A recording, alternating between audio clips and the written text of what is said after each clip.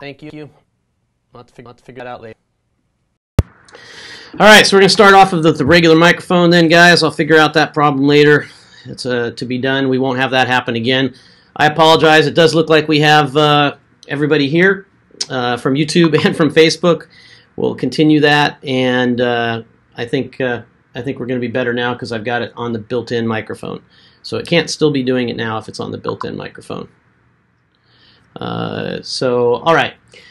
As somebody mentioned, because I can't take their joke, maybe we got a little bit of CV19 here in our audio gear. I don't know.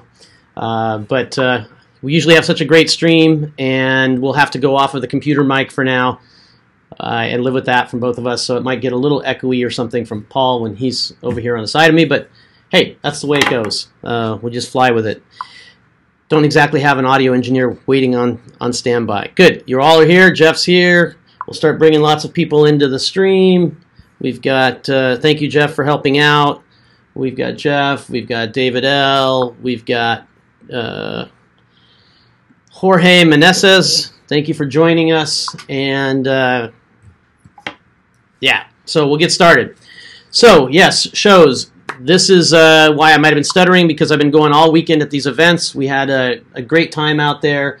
And Reef Stock was a really good show this year. There's a lot of people attending, a lot of exhibitors there, a lot of new products that are coming out that we saw. One of the cool things that we did at the show was something new that we've started to try, and it is for years I've been going to these shows. Well, first of all, for years the Apex has been around, right? It's 2009, and we go to these shows, and coral sellers come with $10,000, $20,000 worth of corals in their tanks, and there's many of those. So there's, I don't know, maybe there's $250,000 of corals out there on the show floor, and then at the end of the day, they go up to the hotel or over the bar and have some beers, and then they go to sleep at night, and they have all of their investment, all of their potential sales for the next day, okay, all of it at risk of what can ever happen in that environment, in those little tanks, overnight, with a strange facility that could shut off power, that could do all these different things. And yet still, not many of these guys were doing monitoring on their tanks. And I guess they found a way to put it out of their mind. I could never be able to do it. I kept asking them, why don't you monitor? Why don't you monitor? Yeah, I'm going to get around to that. Yeah, I'm going to get around to that. So it just occurred to me earlier this year, why don't we just do it for them? You know, we have a lot of livestock available. I mean, that can just die off. That would be horrible, right? And many of these guys have had that happen. I mean, it literally happens 2 or 3 times a year that somebody loses an entire frag tank's worth of stuff. And what could we do? So we created a little device, a monitoring device, which is an Apex with the 4 probes, temperature, pH, ORP, and salinity all connected to it, monitoring only, that could just plug right into an outlet and drop right on the edge of their tank. And you can see zoanthids.com was one of them that we did. For them, we also did Top Shelf Aquatics, and we did Dynasty Corals. So all 3 of those at Reef Stock had this brand new thing that we're trying. And I think we're going to go with it even bigger at the next events. You'll see it around. But you walk up, you could actually see the parameters for that tank. So if you're a buyer, you could know that those corals are being kept well. And during the show, too, they could see what was happening with salinity. And a lot of them were really surprised at what was, oh, yeah, that's right, salinity actually worked. Yeah, there were no microbubbles in the tank. There were no power things that could interfere with it. And the entire weekend, salinity worked in the tanks. So, it was pretty amazing, right? And they could see the salinity changes that happen in their tank as they're bagging water, right? And they often would top off with new seawater and not have a freshwater top off, so their salinity would really rise. Definitely interesting things. Overnight, some of these guys had pH down to 7.55. Yeah, I know. Basically, I mean, not overnight, maybe about 8 or 9 o'clock at night after everybody was in all day, and it just kept driving it down. But I think they learned something from the data that they got, and they also just had so much less anxiety overnight by having this on their tanks. And we're happy to do it, and I think we're going to do it in a much bigger way in future shows. Yeah, all the salinity. Look at this. Wow, salinity probe that works. Yes, salinity probe that works. The salinity probe works just fine. It's getting it to work well in your environment is a little tricky because you have bubbles and wires and everything else going all around. Somebody said ditch the probe holders. I don't know why I'd want to ditch the probe holders. The probe holders actually sit right there in the tank. Thank you. I can't pronounce your name from, oh, it's going by. Somebody from Taiwan. Sorry, can't pronounce that name. Somebody will tell me what it is. Amanda, thank you. Amanda, thank you for joining us. And yeah, we'll hook you guys up with ACI too at the show with a monitor as well. Okay, let's look at the tour dates. So this is an interesting thing. Here's our Neptune Systems tour dates for this year. And interesting things are happening already. Unfortunately, this whole coronavirus thing has a lot of impact that is out of our control, and it's kind of making me a little bit sad right now because I really do enjoy getting out there and meeting all of you, and much of this is beyond our control. We don't know what shows are going to happen or not happen this year. Everything is full steam ahead still, including Interzoo. My intuition is that Interzoo, it's pretty likely it's not going to happen this year. Reefapalooza Orlando, I talked to the event organizers at Reefstock. It's still full steam ahead, so if you're in the Florida area, please show up, support the hobby. Don't be scared off by the coronavirus. Take whatever precautions you need for yourself, but come on down and join us for the event. Obviously, it's about a month out. Maybe things will change for the better. Maybe things will change for the worse, but we can't know that now. Let's see, we have any questions? I love all this conversation right now that's happening about the salinity probe. That's great. Okay. Oh, another thing cool that happened at Reefstock, the winner of the Reef to Reef raffle was, I don't know, he's a 10-year-old, 12-year-old boy who won the Apex EL. So that was really cool to give it to somebody that is the next generation. Now, I've got a couple of pieces of content here. Oh, let's talk about a couple more things, too, at Reefstock. I saw the new Kessel light at Reefstock. It looked nice, very svelte. But one of the coolest features I did see on it is, in addition to the fact that we are talking to them about using the API that we have, the IOTA Internet of Things Aquarium API that we have, so you can interface lights and pumps with the Apex. In addition to them already looking to do that, it has 0 to 10 control. So unlike the 360X, they decided that with this new AP9, and unlike the AP700 too, with the AP9 it will have 0 to 10 control, which means you will be able to control it with your Apex. To what extent, I don't know yet, but definitely a good progress forward for all you control freaks out there who also want to do the Kessel thing. I saw a Facebook post earlier today or yesterday where somebody was asking if we were just going to basically shut off everybody if we ever had a product that competed in the lighting department. And that is not our goal. We're definitely not going to stop integrating with other products. That is part of our DNA. We're going to continue it. We're going to continue to give other companies a way to do that. But we will continue to develop products as well where there might be crossover with other industries. We are not going to build an entirely closed environment or ecosystem for our products. That we're committed not to do. Okay, let's see here. Let's see. I'm new to Apex. I'm going to answer a couple questions here. Is there a recommended time frame before you recalibrate the probe? Speaking of salinity, my salinity test is perfect, but it seems to run high with the Apex. Well, I mean, we're going to answer these questions over and over again. As far as doing your probes, there's a lot of answers to that question. I'm going to save that one for Paul. He's got some really good answers to that. As far as the salinity, it's likely that even where you're testing with the Apex and where you're testing with something else are probably the same. It's just the precision differences between the two devices that you're doing. So that's definitely probably not as big of a deal as you think it is. Let's see here. Costa Rica. Thank you for joining us, Juan, from Costa Rica. They're having a show down there called Camco.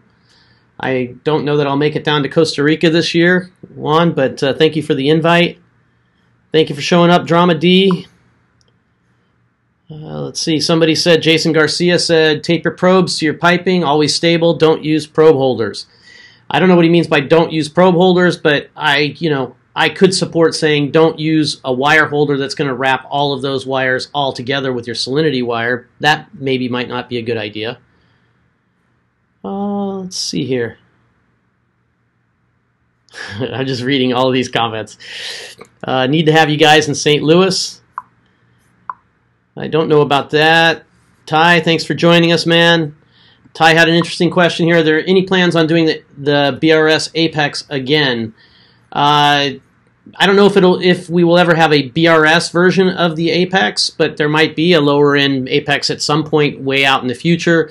As I've said many times, the reason for us doing this was to address a group of customers, have them give us feedback after they purchased it, and have us understand how they're using it. So if we do decide to come out with a product, we can better steer it for what all the customers want. And we could get that out very quickly. Okay, I got a little something here for you guys. It's not Apex related. I just had a couple of things that have happened a lot in my tank recently, and I wanted to share. I don't want this stream to always be all Apex all the time. I'd love to share some things with you, insights that I have. And the first one is Coral War. So there's a lot of people who deal with corals coming in contact with each other or fighting with each other inside their tanks. The ways that they deal with some people are, I think, overreact a lot. So I wanted to take you through a few pictures in my tank because I have a different approach to it, and it doesn't mean it's right, but I wanted to at least share with you and show you that sometimes Coral War isn't all bad. I want to also show with you some of the effects when Coral War, creates certain things to happen in your tank. And, maybe you can take that back and think as your tank grows out whether or not you want to have your hands in the tank and monkey around with things as much or where it makes sense. So let me take you through some pictures here, and we'll see where it leads. So first of all, this is an image in my tank. I shot all these today, by the way. And this particular situation has been like this for probably about 6 to 8 months. It is most of my tank is SPS, and most of what I'm going to be talking about is SPS here. I'm going to talk a little bit about my Heniochus again a little later on another topic that I'm going to touch on. But most of what I'm talking about is SPS Coral War. SPS and LPS don't generally live nicely near each other when they do fight. Usually the LPS wins, almost always. So I'm not really addressing the LPS versus or chalices and things like this fighting with your SPS or even fighting with each other. I'm talking mostly about SPS here because that's what I have most of. So this is you can see here there's a tort. I think it's, help me out, Paul. Which tort is this? It's I can't remember which one it is. The green one. Yeah, it's a green and purple tort, and it grows like a weed. If you want a tort coral, a tortuosa, right, coral that grows like a weed, this is the one.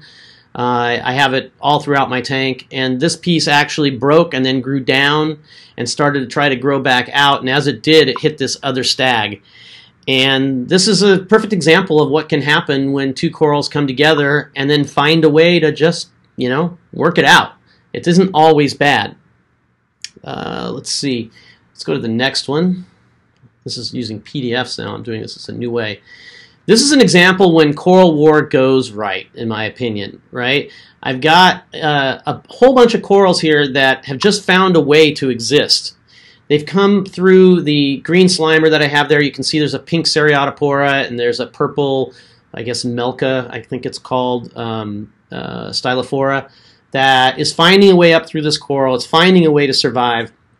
And for me, it creates just a really cool natural environment in the tank. Now, and some of the corals I'm going to talk about in a minute, I'm really welcoming this with these corals because they're kind of like everyday inexpensive corals, right? It's not going to be a big deal if I lose my Seriatopora coral or if I lose my Pocillopora to the green slimer. But if they are able to make it, it makes just a really cool bouquet in the tank. Let's see here. Next one. Here's another example of a kind of deep water coral. I think this might be the little red Ferraris, like the common name. And it is, it's coming up and around. It actually went away for probably almost a year underneath that blue tip green slimer there. And then all of a sudden out of nowhere, it was like Phoenix rising from the ashes and finding a way out and around that blue tip green slimer. Definitely a really cool effect when you see this happening. It's almost like fireworks happening in your tank. Stuff starts exploding from different places that you didn't expect it. And one of the key things of this is leaving things alone. Keeping your hands out of the tank, not worrying about what might happen, just kind of let it go. Now here's an example of what happens sometimes when things don't get along. This is a combination of an unhealthy spot for the coral, which means it's not getting a whole lot of light. It's far off on the left of my tank. It's a red planet coral that's interacting with this other, I don't know, robins, pink robin, something or other, acro. And the two of them are interacting. One of them, I think the other acro has more juice than the red planet right there. It's kind of darkened out. And it's winning. It's actually taking over and winning against that coral. Now you can look at that and go, wow, that's horrible. What can you do? This is just the natural thing that happens in nature. Maybe at some point, I don't know, maybe I'll break it out of there. Maybe I'll leave it. Maybe it'll naturally come off. Maybe I'll let it die, get algae on it, and then plant some other thing on top of it, which I have an example here in a minute. Now, here's an example of a coral that I don't want, and I'm kind of doing bonsai around. I don't want it to take over. I've got this really nice kind of gold-orange millipora that is a little bit faster growing and more aggressive than that Oregon tort there. I think it's an Oregon tort. It's really slow to base out, and it's one of my favorites. It's got this great color, and I wouldn't want that other coral to overtake it. So as it gets closer over and over, I do snip that one back. That is one that I don't let just go crazy, because they basically, it will take over, and that other coral will lose. So there's a time for it, and there's a time not for it, at least in my tank. Here's an interesting one that happened.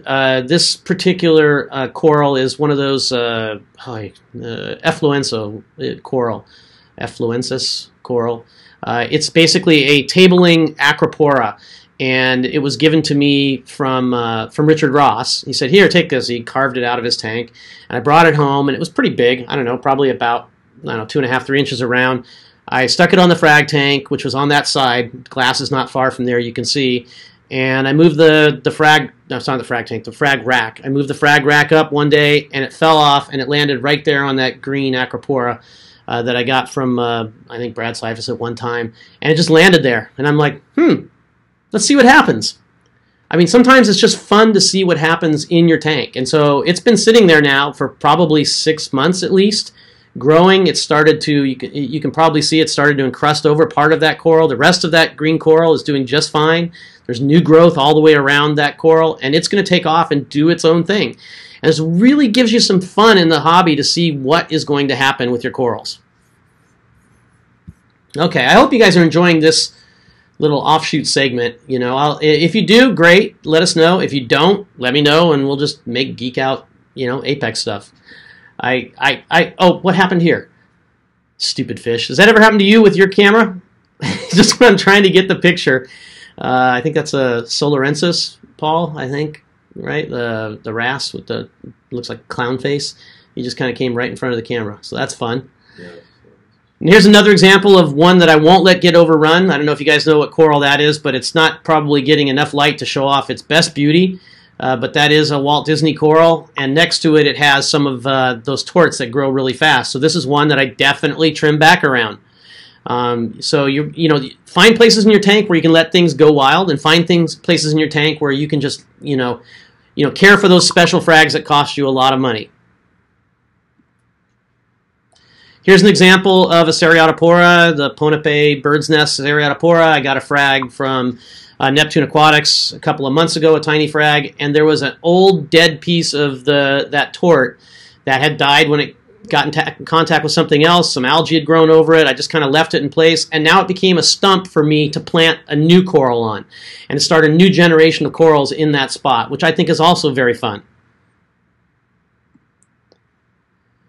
Here's another example too. I just wanted to show it. This is Future War. So this is a fox flame in the back that is a really cool coral.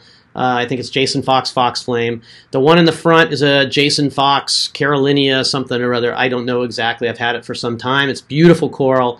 And the one in between them in the back is some coral I just happened to get from Robert down at Neptune. And it's really not growing into anything great. And so that particular coral is probably going to get just hacked back to nothing, because otherwise it's going to overgrow these two really cool corals. So again, another place where I'm not going to let everything go wild because I know it'll grow faster.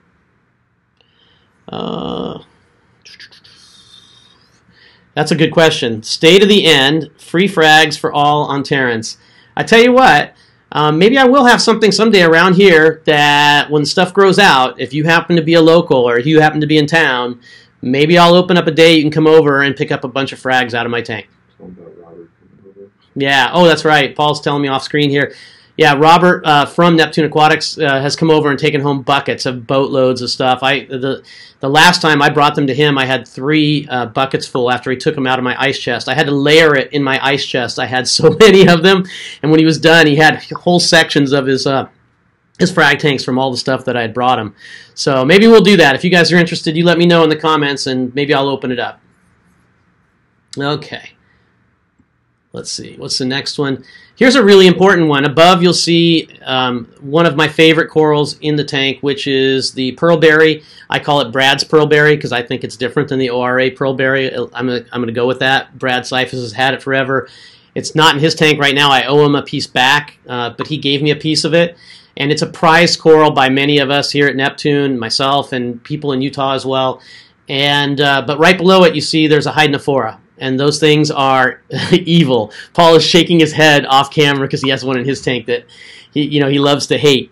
So this is a coral that is super aggressive, the hydnophora, and will, when it goes near something else, just completely sting the heck out of it. So this is really, I'm tempting with danger here by having this nearby, but I do keep it cut back so it can't hit it. And so for me, it creates a really dynamic and interesting display when people say, come over and go, oh my gosh, that beautiful coral, and why do you have it near that evil thing below it? So if you want to come over and you want to get some hydnophora frags, okay, then you can come over and have some of those. Here's just another example of when stuff does grow great and it starts to grow together. You just get these beautiful bouquets. There's a purple stag that's reached the surface right in between the blue-tip green stag. Definitely really cool stuff. That's pretty much it that I have for you guys on that. And I hope maybe you got something out of it. What I want you to get out of it is hopefully enjoy your tanks more by letting them be a little bit. People ask me, what is the secret to your success, Terrence? A lot of the secret to my success is keeping my hands out of the tank, so I'm not breaking things off, so I'm not ruining things, so I'm not kind of infecting my tank. All of these reasons, and one of the biggest reasons people put their hands in their tank is because some piece of coral might have been fallen off or broken off, or another coral looks like it's going to maybe in a month come in contact with another coral. So that's what I wanted to kind of get across there. I hope you guys enjoyed that part. Next up, a little short, a very short segment called Fish Pigs. I have 2 Heniochus in my tank. Paul hates the Heniochus. I love them. I love them especially when they're about that big and that they don't eat LPS. But I found in retrospect that no matter what Matt Wandel says in his article that he wrote, all Heniochus have a tendency to eat LPS or some LPS. But I've stuck with it with mine. Mine are now about, I don't know, saucer, like teacup saucer size fish. But the biggest problem with them in my tank is they are pigs. They will eat you out of house and home. I don't even want to know how much they poop. But LRS food ain't cheap. And I don't like the fact that I have to throw in a lot of LRS food to keep those guys fed. So I'm going to show you guys a little video that I did just today when I was feeding the fish in kind of a way that I do it. And I'll just kind of narrate it for you. It's only a couple minutes.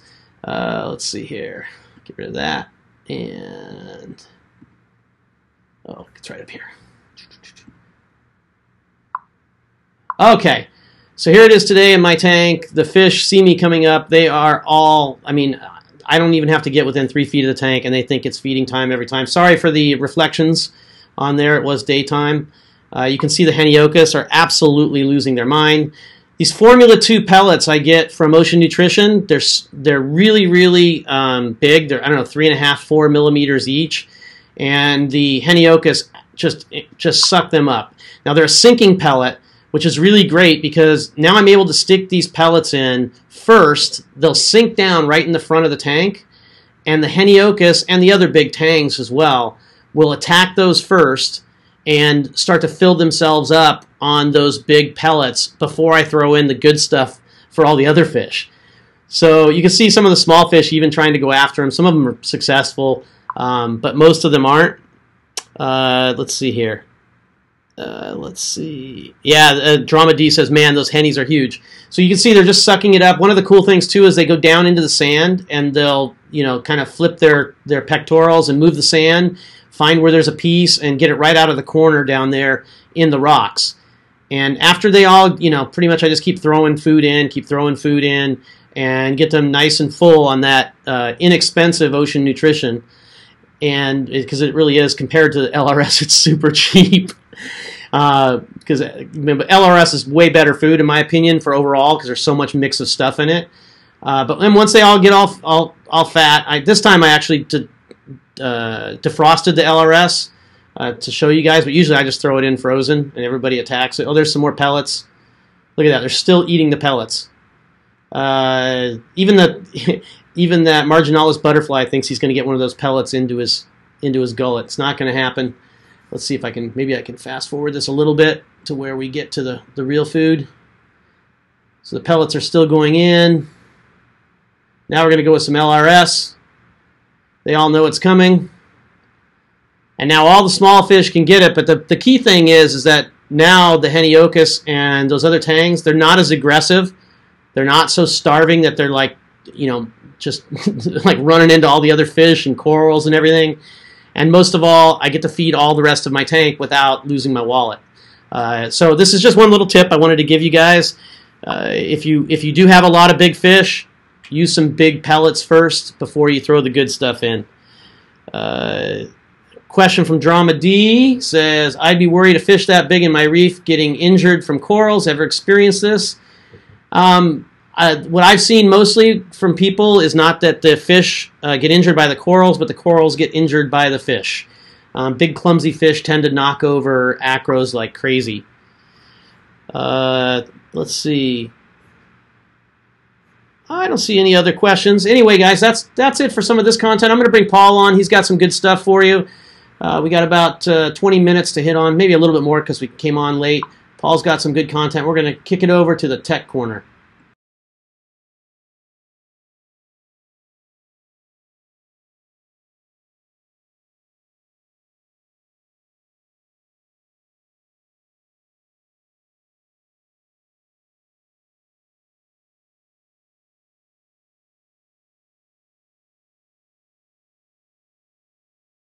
Demo. All right, there's. Going right into the... I didn't want to go right into that, but I don't know which other one there is. Is there another one? That one. Yeah, there we go.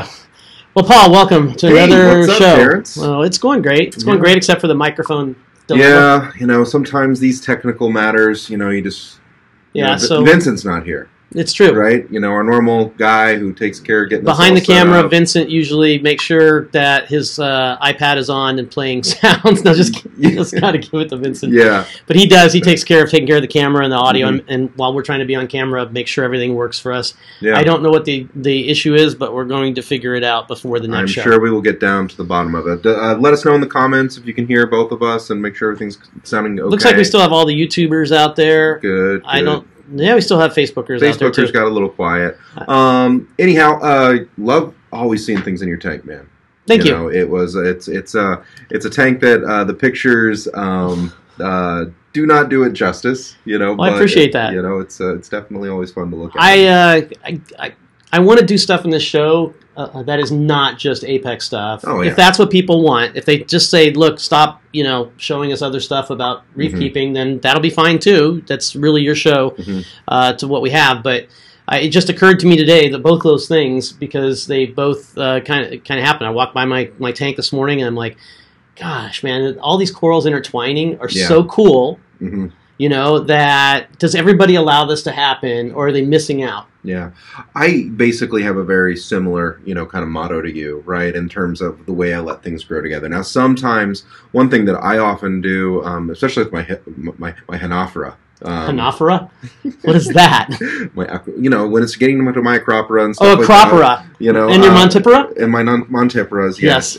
What I do is I actually just put, because I can't get rid of it at this point. It's on the rock, it's everywhere. So I actually get a big tube of super glue, right? And I put it, where I use that Max Spec glue gun. It actually is a good purpose for it. And I just lay super glue. So you create coral death. Yes.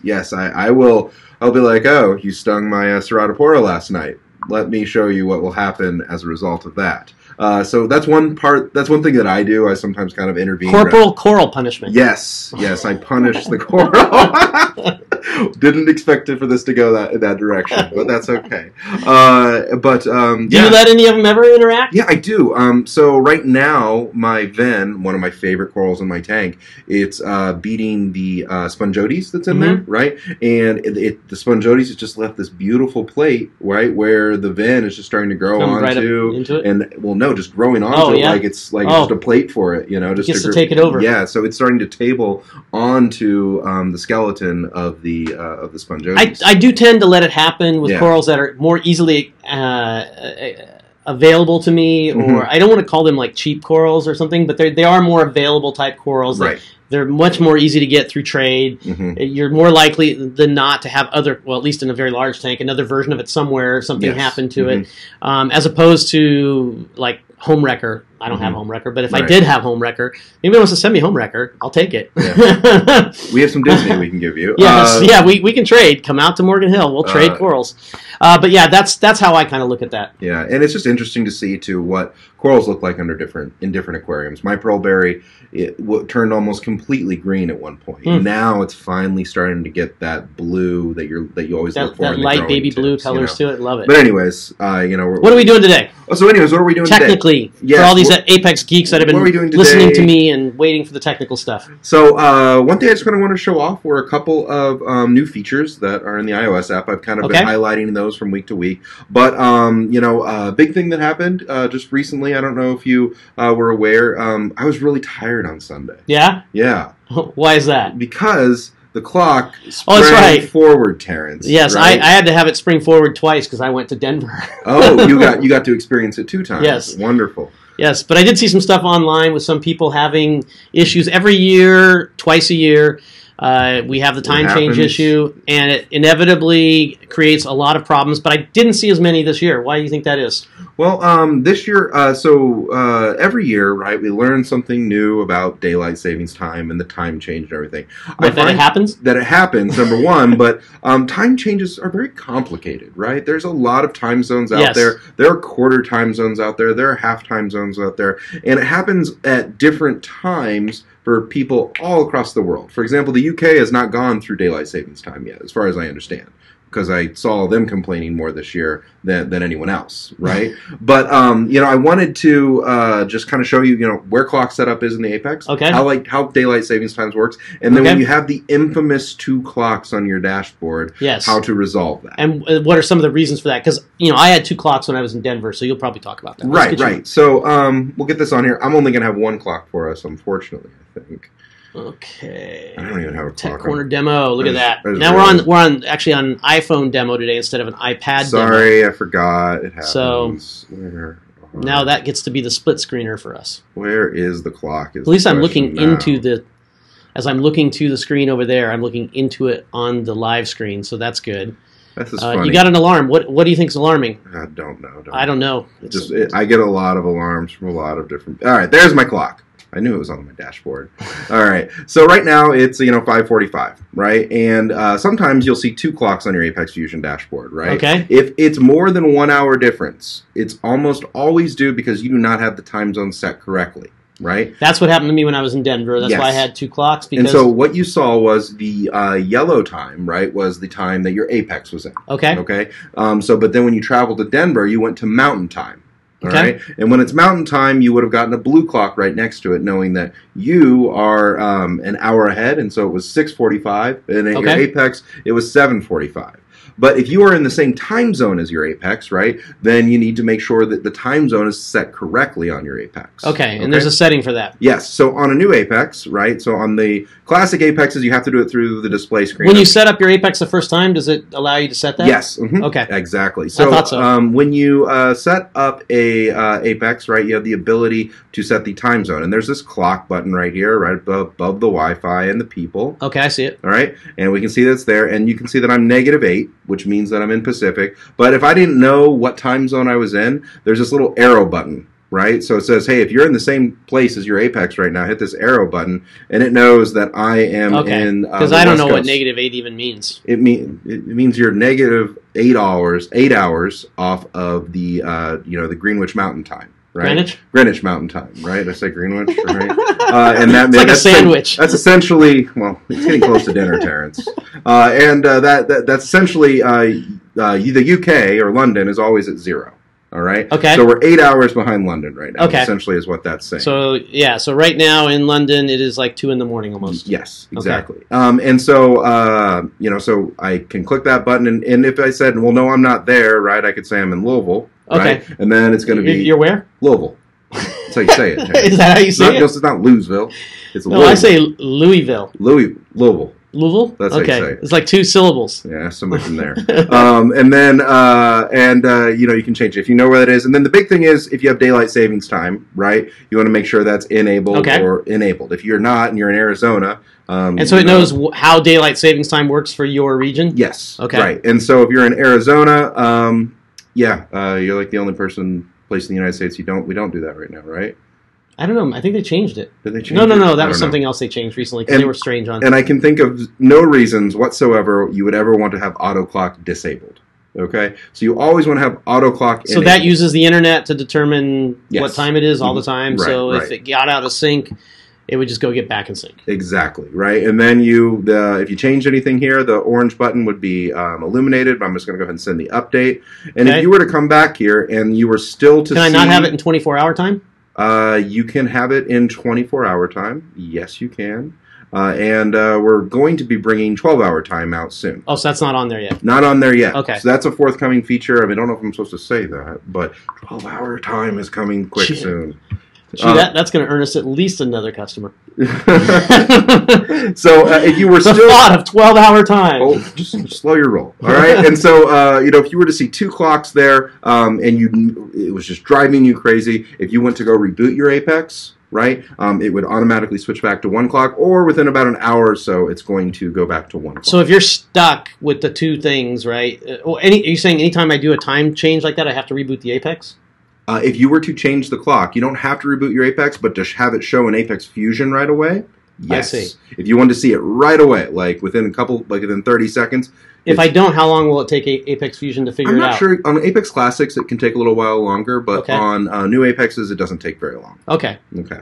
But wouldn't you say it's like better not to reset your Apex if you don't have to? Yeah, it doesn't matter. My tank, it's like on the old Energy Bar 8s, yes. So the EB832s don't do that. Okay. So on the old Energy Bar 8s, when they reconnected to an Apex, you get a chunk. Right, the EB832s do. That's a feature they don't have. Okay, right.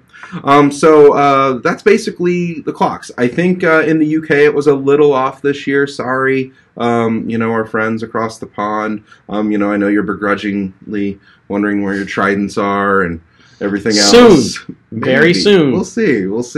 But other than that, it seems like it went very well this year. Okay, good. That's good because I know that has been in past years a little of a problem, but it went really smoothly. Things happen. So what's next? Okay. What else? We were going to talk about one feature that I have not seen anyone talk about, on Facebook or anything else like that, is a new feature that the iOS app supports, and that's shortcuts. Right. In general, I don't think people are really using shortcuts at all in iOS. Right? Not just with our stuff, but overall. I think it's kind of like a real hidden feature. Right. And I'm not sure really why that is the case, but a shortcut is super cool, right? It's kind of weird how to set it up for most people. I guess. I'm going to go through just kind of like, I have a couple different shortcuts just for my life. How did you get to that app that you're on right now? Okay, so I just pulled down, and then I typed in the word short, right? So and then bingo. So that's the icon for shortcuts. Shortcuts in it's an iOS. S, yes. Okay. And essentially, these are automations that you can do with your phone. So if you find that you're always doing several things right before before an action, right?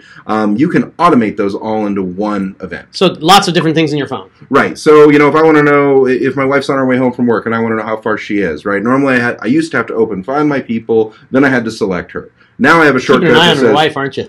well, I want to know when she's getting home so I can have dinner ready. If I'm doing dinner that night, all that kind of stuff. So you can stop playing the game and act like you were taking the trash out. I may want to stop playing video games. We'll see, But so you can set that up, and that happens through the native apps inside iOS. Yep, and it's really annoying when I'm trying to leave work too. I can't make phone calls right away, so I always have to turn off my Wi-Fi because I'm on Wi-Fi calling here. It mixes it and up. so this way I don't get that whole disconnect. So when I leave work, I turn off Wi-Fi and then I make my normal calls of hey, I'm going to do. So it's like old school macros, so to speak. Macro, exactly. That's a good way to say it. So, and Apex Fusion supports this, right? So, I can just go over here. So right? look, we do have somebody using it. So Jeff says, I'm using shortcuts, works well for me since I run multiple Apex systems. So this is a good point, and one of the reasons why we're showing this to you, and probably should have said this up front, if you do have multiple Apex systems, instead of having to go to that long list, if you had, let's say, 10 or 20 or 1,000 like Paul has, and you want just 2 or 3 of the most important ones to have really quick, easy access, this is the way to do it. Exactly. So right now, I just scroll to the left, and then there are my shortcuts right there, and I want to open up my Office tank. It's going to sign me right into that solution. Okay. If I wanted to feed my fish, right, I could do that as well.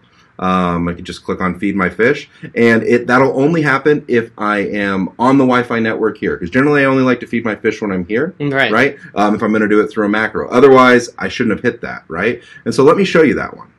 So you're going to show us how you did the Feed My Fish. Yes. Okay. And so I only like to do that when I'm here at work. Okay. Okay.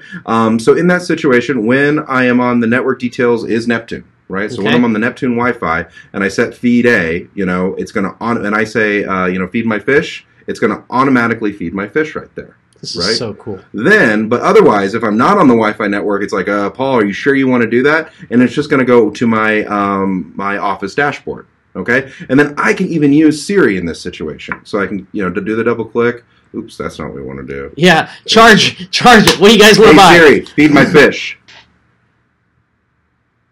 Oh, she didn't get it, guys. Oh, are we going to do the playthrough?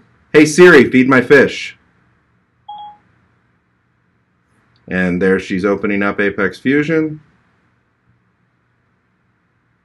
And she's starting the feed A cycle. Very cool. Okay, and this is very similar to what I can do on Alexa as well, right? Okay. So with Alexa, I already have that set up as well, but I have to say I have one there for my fish. Right, and I can say Alexa, ask Apex Fusion to feed my fish, and it will do the same thing. But this sort of immediately integrates it into my iOS. Right, and also because you can do this for each and every one of your Apexes that you run, right? You could based on location, based on you can say different key phrases, different names, key phrases. So you could say feed my fish in the office, and you could put that in, and it would do the one on the office. You say feed my fish at home, and it would do the one at home. Joe has a really cool one. So if he's at home, it feeds the tank at home. He says feed my fish for either one. Right, so it doesn't matter. But if he's at home, it's going to feed the fish tank at home. But when he's at the office, it's going to feed the fish tank at the office. So cool, just by looking at the network name. Yep, and so I wanted to set up one. So a person that I consistently need to go check out their Apex is my good friend here, Terrence. Okay, so I'm going to make a shortcut right now. Okay, so I'm going to click on Create Shortcut. Okay. And I'm going to click on Add Action, and I'm going to go right up here. I'm going to say Apex Fusion, right? And then it's right there. There's Foo's Tank. I'm going to open it, and I'm going to say Next, and it's going to say, and I'm going to say Foo's Tank. Foo's Tank. Foo's Tank. All right, he is the Foo. Okay, and now I can do that same thing, and I can go to my shortcuts, and I can open up Foo's Tank and be done with it just like that. That was it? Yep, Foo's Tank, there it is.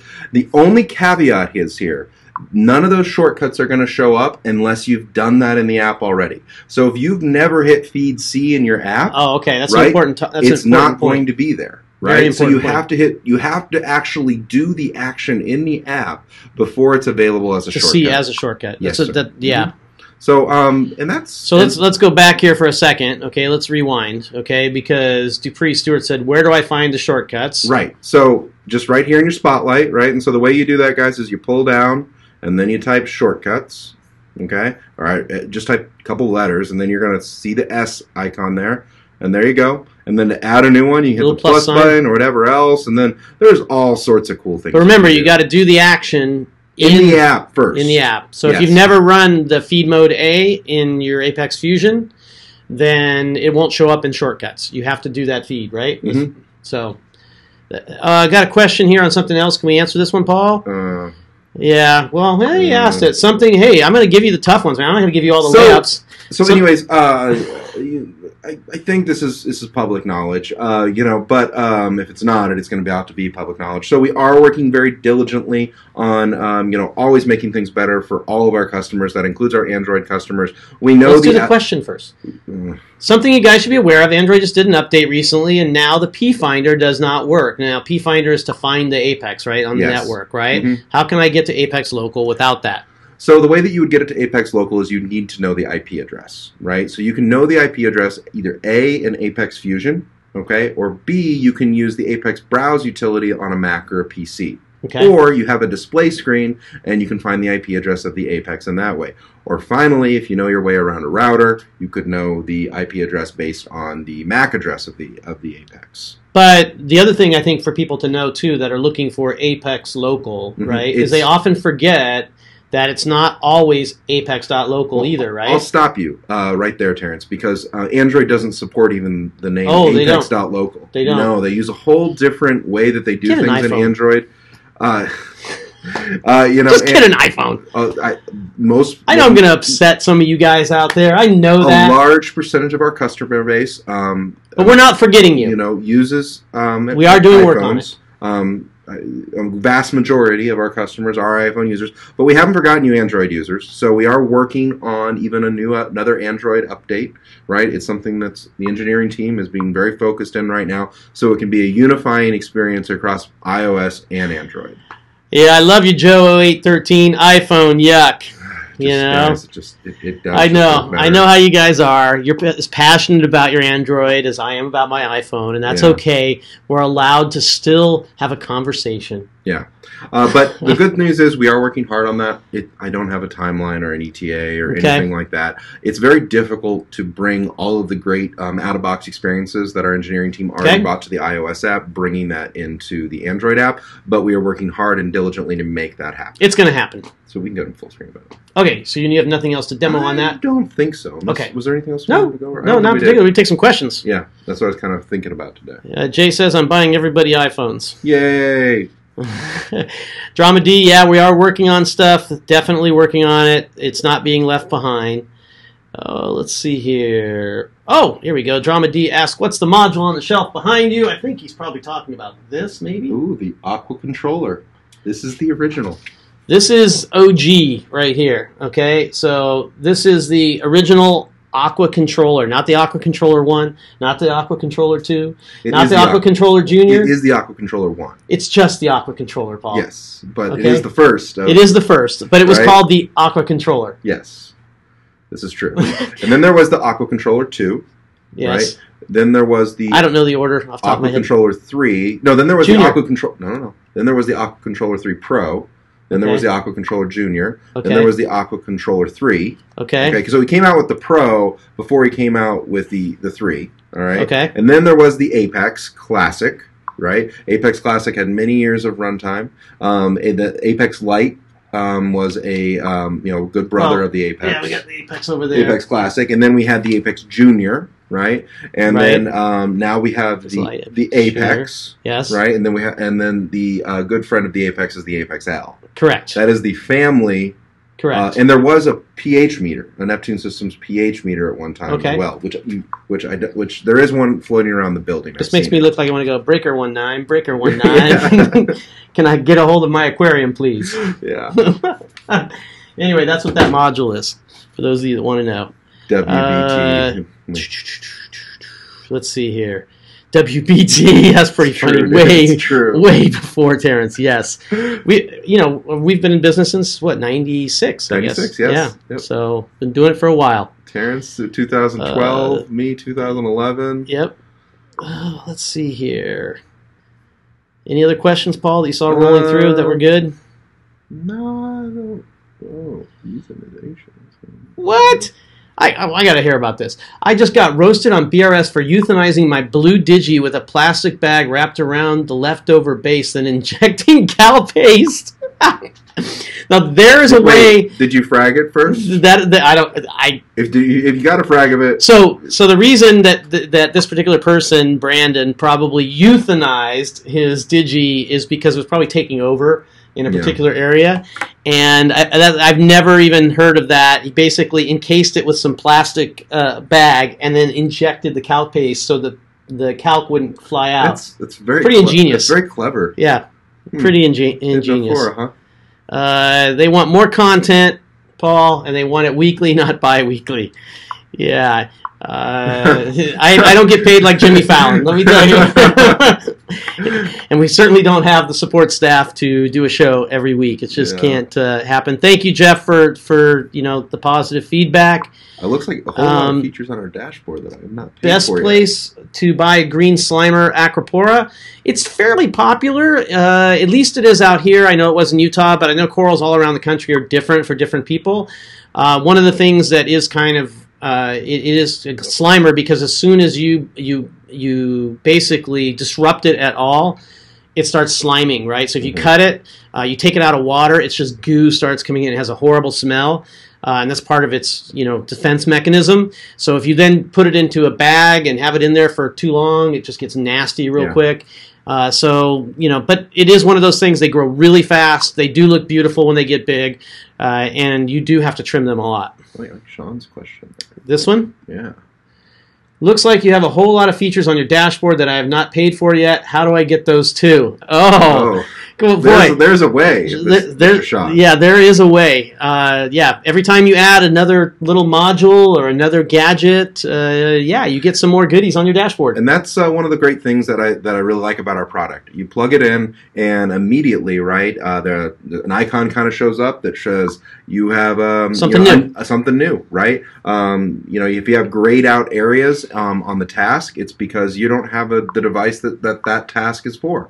Right, so that's how you get it. So if you want to see the dosing, you get a dose. Yeah. You want to see a trident, you get a trident.